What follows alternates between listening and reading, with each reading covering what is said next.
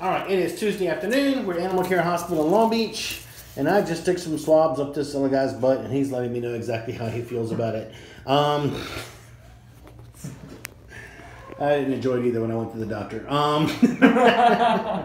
But he used fingers, not just a cotton swab.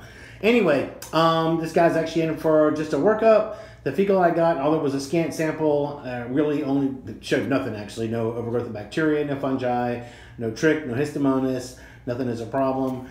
He is bitching at me right now because I gave him some Panacure already, just to be safe. But other than that, his eyes are clear, ears are clear, no problems and stuff in there that we can see, no bugs, no mites, no discectitis or shedding issues. He's a little stressed right now because, you know, between having me stick something in his pooper and him getting something out of it, that's just not cool.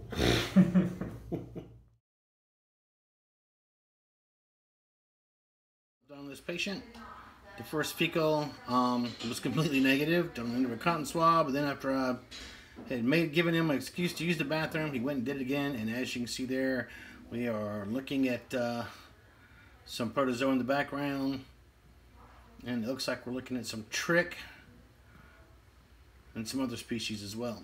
If you'll notice that one tiny one about center screen in the 9 o'clock area, it is not your usual. The one that's in the background you just saw go back is definitely Trichomonas.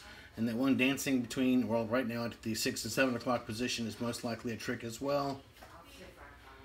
We have several species in here. That's just cool. One dancing through.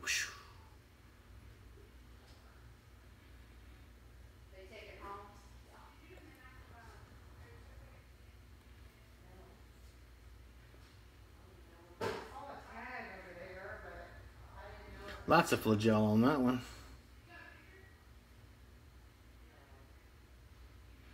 Alright, we just finished giving him a dose of fenbendazole. He's going to get some more.